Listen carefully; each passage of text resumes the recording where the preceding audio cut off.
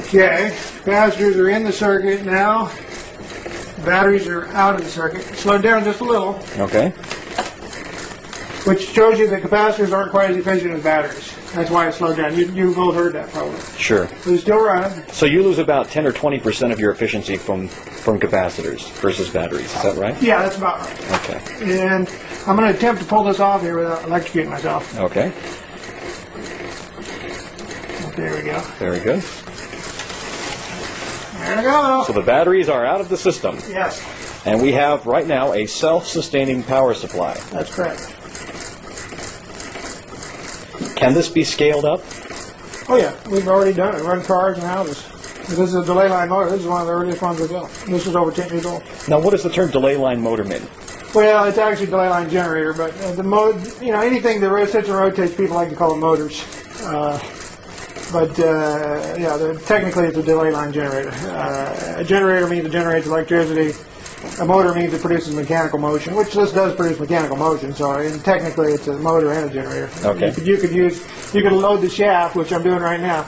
Now normally these capacitors, if there wasn't enough power being produced, if it was just running on capacitors, these things would be dead in less than 2 or 3 seconds. Okay.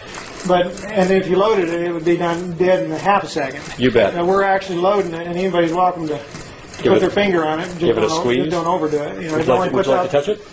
No, okay. Not right now. Yeah, okay. But anyway, you get the idea. You can load it. You can hear it slowing down. It's still juicing. But it's still going. Can you give me the theory on this real quick? Well, energy is very, very abundant in nature. It's in what's called the ether, or it's substrate of the universe, or 0 point. It's in the environment. It's in the environment, and basically there is a way to harness it. It's not electrical in its primary state, and that's what confuses people. The main expression we're used to is gravity. We do see it in the storms. A storm is a free-ranging stage 3 device, same thing as this. A storm and this are both. Well, this is stage 1 of stage 3, and the storm is stage 1 of stage 3, because you don't have stage 3 until you get it stable. You get it totally continuous. Storms are continuously arcing. Big, huge arcs are called lightning. And that's the expression of the substrate of the universe. And there's billions and billions of watts being expended every minute on this planet. There's something like 200 storms going on all the time on this planet. And there's lots and lots of lightning being every second. Big, huge bolts of lightning, millions and billions and trillions of watts of power. And your device doesn't seem to be slowing down at all. No, it's. Now, is this putting out electricity?